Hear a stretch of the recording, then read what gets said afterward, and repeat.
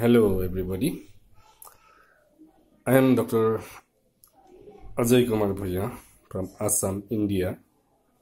Today I want to share my little bit of knowledge about diabetes mellitus to you. So my talk is totally dedicated to the common people.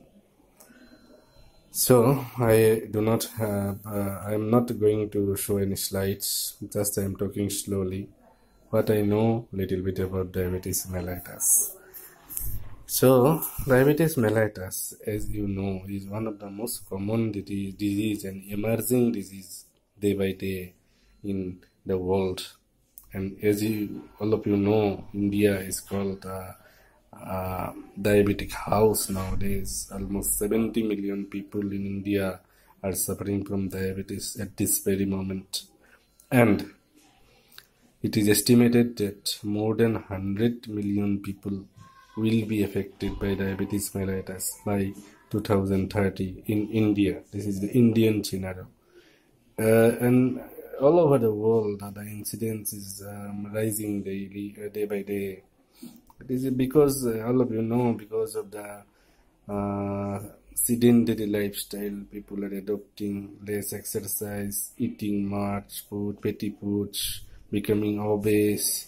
So these are all the risk factors for diabetes. So before going to going further, we have to know what is diabetes, what is the definition of diabetes. So World Health Organization, WHO, defines diabetes mellitus as a metabolic disorder with chronic hyperglycemia, which is the result of abnormal fatty acid metabolism, protein metabolism, and carbohydrate metabolism, which results due to the insulin deficiency or insulin defect in the insulin secretion or defect in the insulin action, or maybe both combined together. So the main defect is in insulin action. Insulin is a hormone which lowers our blood sugar level. So insulin controls the blood sugar level. Insulin is secreted from the beta cells of the pancreas. Beta cells of the pancreas. Pancreas is one of our organ, endocrine organ it is called. It secretes insulin, and that secretes that insulin, controls our blood sugar. It keeps us normoglycemic. So when there is defect in the secretion of insulin, there may be some resistance of insulin action by the target tissues. In this both condition, our blood sugar will not be controlled properly. So there will be hyperglycemia. Hyperglycemia means more sugar in the blood than the normal level. What is the normal level? Okay, I'll elaborate in a little bit later. So first I have told you about the definition. The main thing is the insulin action, or there may be insulin resistance in the target organs. Because of this, hyperglycemia can occur, and that is called diabetes mellitus. So what is the classification of diabetes mellitus? There are mainly 4 groups broadly divided into. The first one is type 1 diabetes mellitus. Earlier it was called insulin dependent diabetes mellitus. Now this term is not used at all. And the type 2 diabetes mellitus, earlier it was called non-insulin dependent diabetes mellitus. Then almost 90 to 95% cases of diabetes are type 2 diabetes mellitus. Type 1 diabetes mellitus usually occurs in the younger age group, and the weight is rare. One thing we have to remember, the weight is rare form of diabetes mellitus type 1. It is the most common chronic disorder in children, and So type 1 diabetes mellitus, type 2 diabetes mellitus. Number 3, other specific diabetic causes of diabetes mellitus. Number 4 is a gestational diabetes mellitus. That means diabetes occurs during pregnancy. So, other specific types, there are lots of things that I am going to elaborate, but just remember some points. There may be genetic defect of beta cell function. There may be defect in the action of insulin, genetic defect. There may be some viral infection, some drugs, and some drugs like Vacor, the pentamidine. This can permanently damage the pancreatic cells. And some viral infections like Coxsackie, rubella, mumps, they can also lead to diabetes mellitus. So these are the classification of diabetes mellitus. Then how it is diagnosed, or what are the symptoms before going to diagnosis? What are the symptoms of diabetes mellitus and why we should OD for diabetes?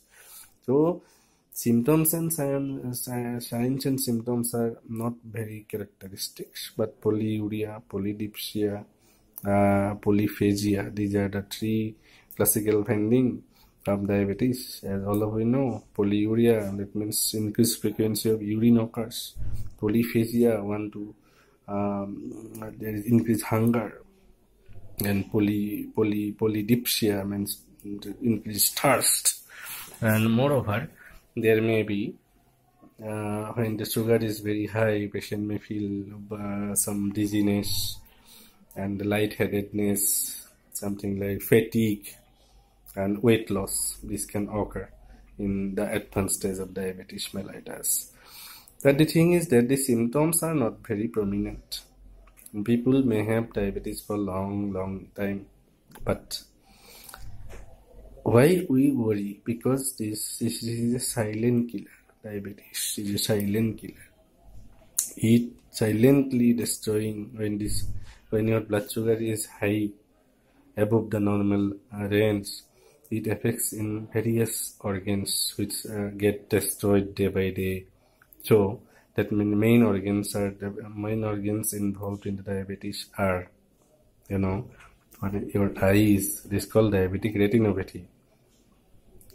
Then your kidney, that is called diabetic nephropathy. Then your nerves, that is called diabetic neuropathy.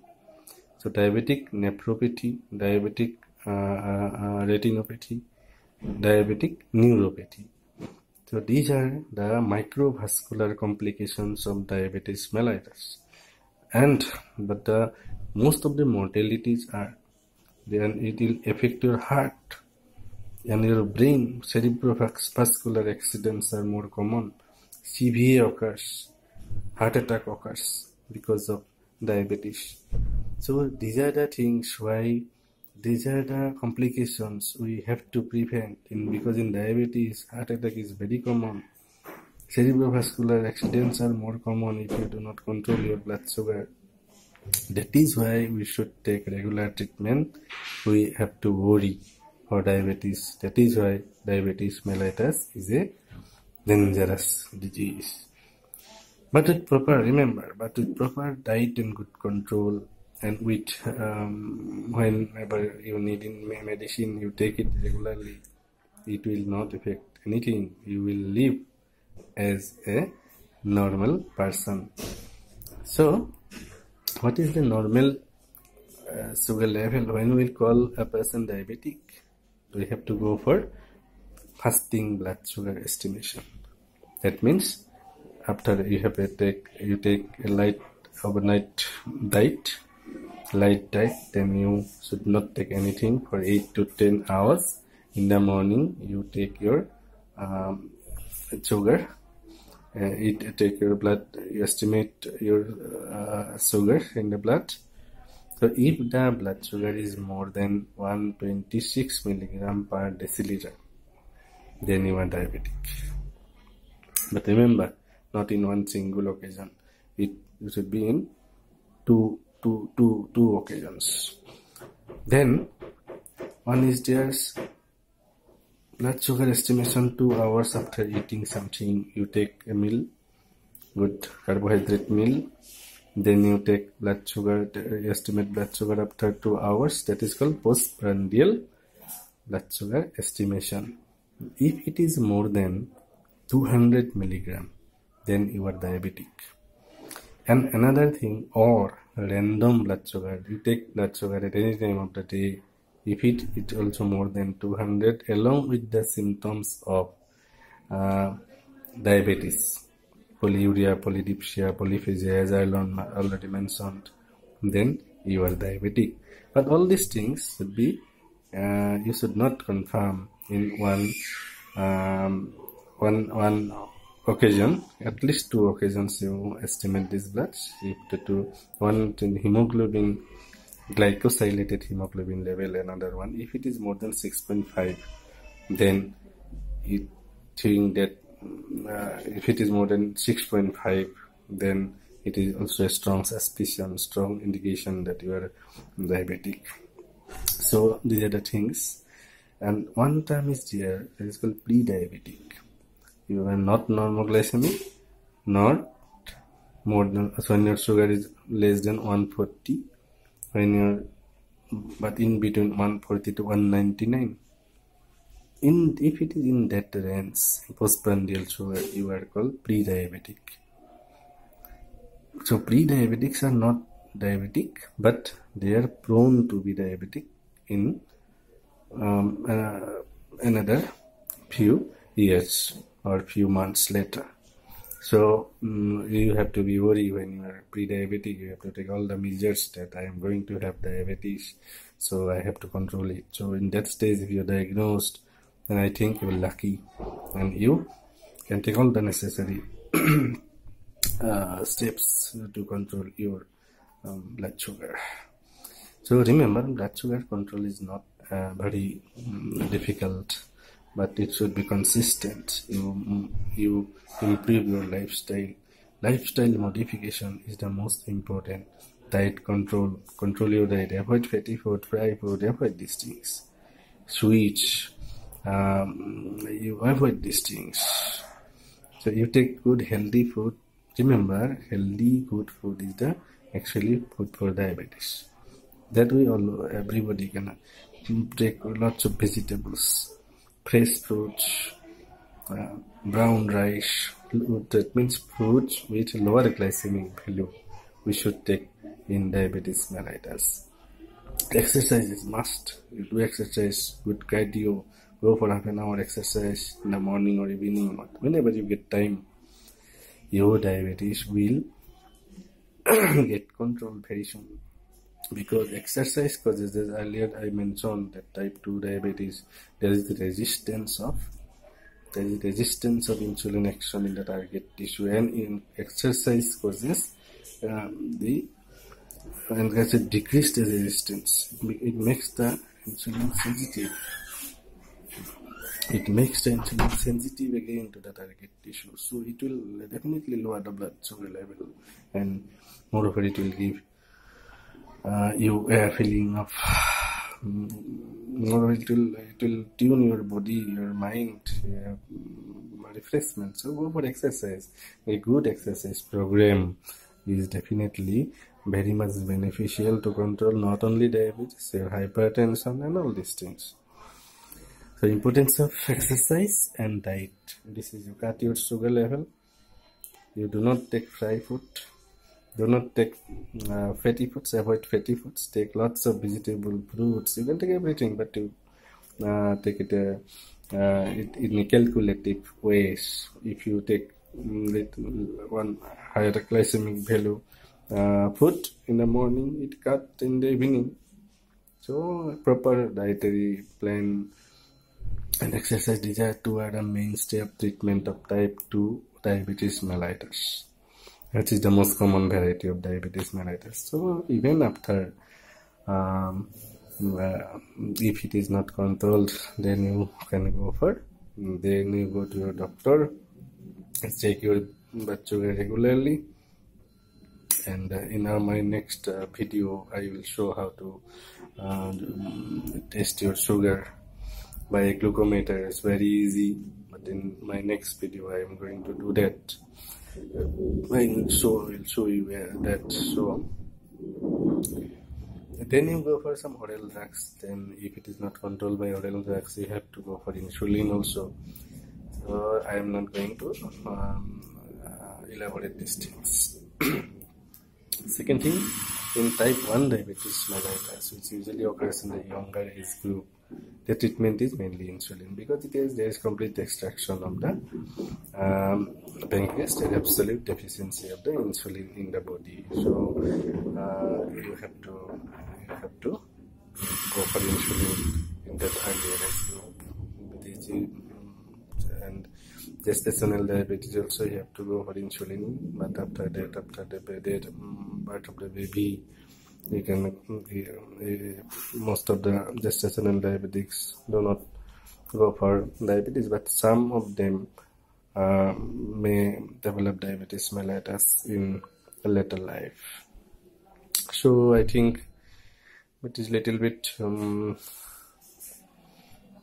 I have already crossed 16 minutes, so I think I should stop now. So if I can, if my video is you like my video, then please share and give some comments. Then I'm going to prepare for my next video about where